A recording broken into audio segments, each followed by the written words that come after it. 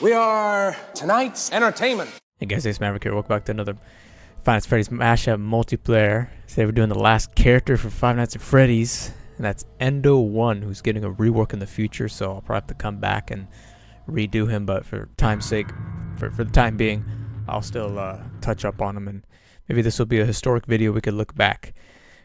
So with Endo 1,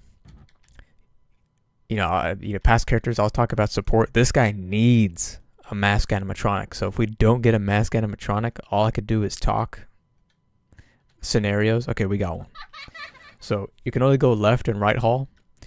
You do suffer the red line door penalty, but unlike others that get sent back, Endo 1 only gets sent back up to here, depending on which hall. If you go down here, you'll be around there. If you go down here and you get shut down, you'll go around here. Another thing they don't tell you, another tip, well, as you can see, it's kind of slow, but if you can creep in, you can actually camp with Endo 1. So this guard was pretty babyish. You go into the office, but you don't go, you go in so you don't get shut down by the door, but then you don't go all the way in to where you trigger his kind of animation. But you can camp. They don't tell you that, but you can camp. But again, you need a mask. Okay, so we got two masks, 3 masks. Okay, so this is even better.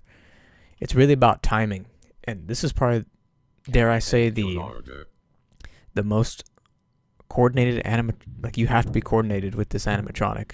Maybe he's the most that needs that coordination.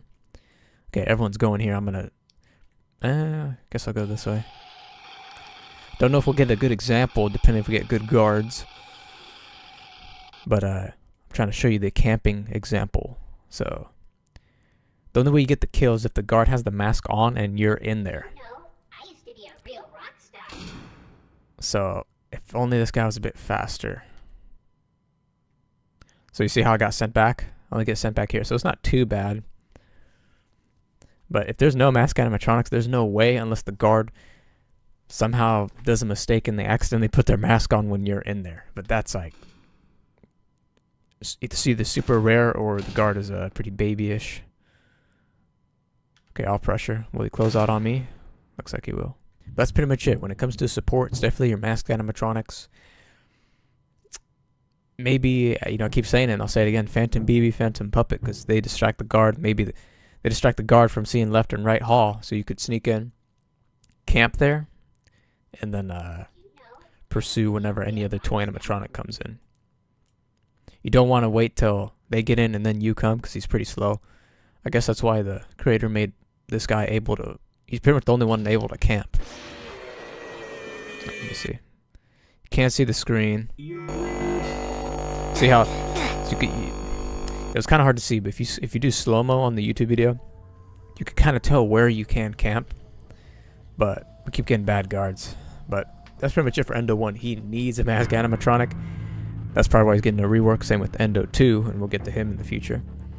But that's it for Endo 1.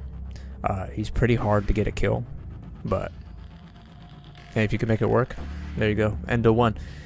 That's it. Hope you guys are enjoying the series. Like, comment, subscribe, and now I'm going to move on to FNAF 2. And if you missed any of the other previous characters, want to try and learn some tips and tricks, or just if you're brand new and want to try and learn them, hope the videos, check out the videos, hope they help you out. So hope you guys like, comment, subscribe. See you in the future videos that come. Peace out.